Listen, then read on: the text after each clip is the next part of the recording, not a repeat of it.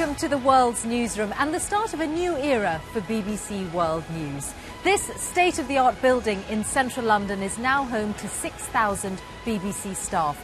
And by bringing together all of our news services across all platforms for the first time, it's also now an unparalleled centre of journalistic excellence.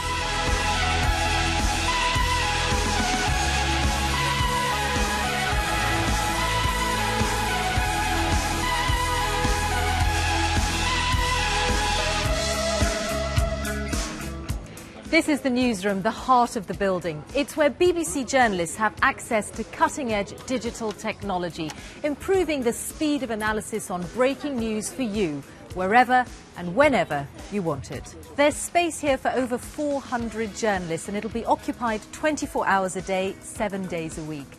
BBC World News teams will benefit from a dynamic and collaborative working environment, gathering news and opinion through closer connections with our 27 language services and telling stories as clearly and engagingly as possible. As a viewer of BBC World News, you'll get to know this world's newsroom really well, because this is the place where the BBC brings together all the brilliant reports to bring our insight, our understanding, our passion for the world to bear for you as an audience member, so that your understanding of the news, the speed of the news, the analysis and the belief in telling you the truth is all going to happen from this newsroom. So, on screen, how will all of this look to you? Well, this is one of the 3 studios that BBC World News will be using. Presenters will be able to move around freely. The look is sharper and more dynamic with new graphics.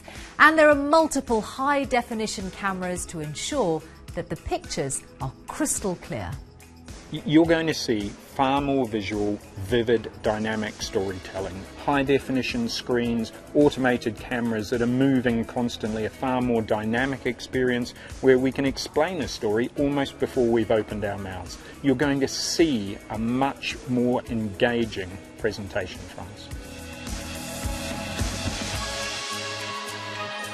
There's also a virtual reality studio where presenters can be fully immersed in their story.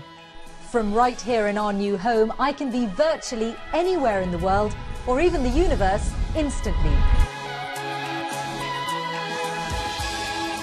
It's been a long 10-year journey from planning to completing this space, but as it fills with journalists, it is truly becoming the world's newsroom.